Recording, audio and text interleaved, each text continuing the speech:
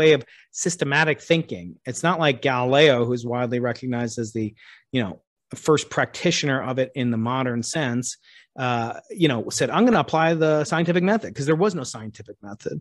But the process of simultaneous checks and balances, of auto-defay, of auto-falsification, which we did do quite well, even after we, mistakenly interpreted the origin source of our signal. We were yet very scientifically acted with great scientific integrity in basically retracting by scientific standards what we had discovered or claimed to discover.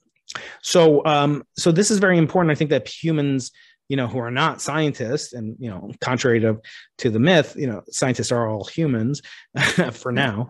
But the point being that I wanted people to see that there's no one agreed upon method. So you hear people like, we're the party of science, we follow the science. What does it mean? Because not even scientists have one unique